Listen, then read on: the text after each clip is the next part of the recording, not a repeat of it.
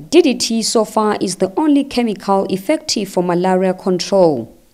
The Kingdom of Swaziland is signatory to Stockholm Convention and World Health Organization on persistent organic pollutants. It was discovered that there was a high level of mortality rate in other countries due to malaria. Therefore, the chemical was approved to be the best in controlling the disease. We spoke to the acting principal secretary in the Ministry of Health, Simon Kunene, who says DDT is allowed for public health only if used appropriately. You will recall that, globally, there is a move to reduce the use of DDT.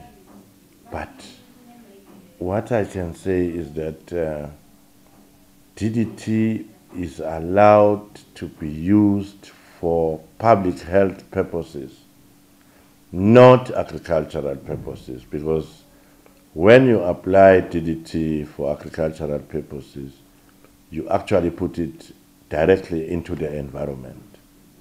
There it is not friendly. But when you use it for public health purposes, more so malaria control, you spray on the walls.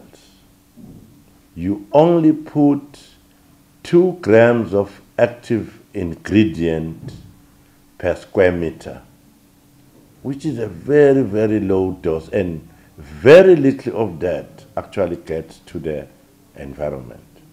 I think with all our partners, including the Ministry of Environment, we have agreed that DDT can only be used for public health, which is malaria control.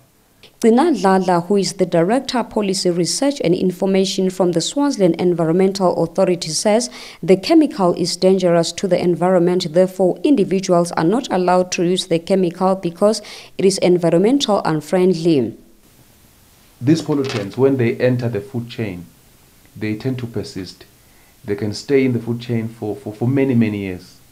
In the process, it can be transferred from one medium to the other. You can actually have the pollutant in water. Whatsoever actually aquatic life is in water can absorb that particular pollutant. Whosoever eats, whether it's a fish, whether it's an animal or a human being, the pollutant will be transferred to that. The vicious cycle just continues.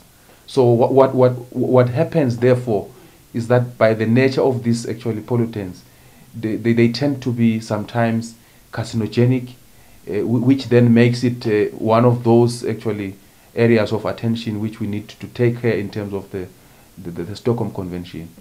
So those are the concerns in terms of DDT.